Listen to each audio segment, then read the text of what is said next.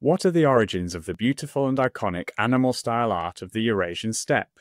These animal depictions are part of the animal style, an artistic tradition from the first millennium BC associated with the Scythians, nomadic peoples stretching from Ukraine to Mongolia during the first millennium BC. Despite its ubiquity, little is known about how the animal style originated, so researchers examined animal style artifacts from the 9th century BC burial mound of Tunug in Siberia.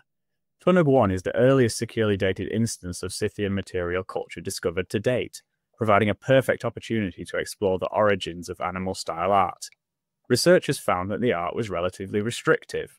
Animal style was only found on horse-related objects, and only depicted 4 animal types: ovicaprids, meaning sheep and goat, felines, birds of prey, and serpents.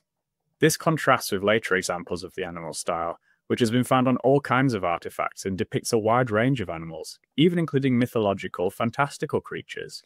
Furthermore, not all of the art at the site was in the animal style, with many artifacts decorated with geometric motifs. This suggests that Tunug was constructed by a broad confederation of culturally diverse social groups, with the animal style just one local phenomenon among many artistic traditions. The later changes to the animal style, such as its use on non-horse-related artifacts and the depiction of new animals, indicate the widespread adoption of animal style art came with changes associated with pre-existing artistic traditions.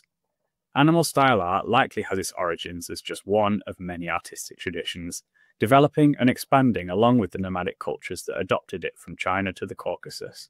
Read the original research in Antiquity free.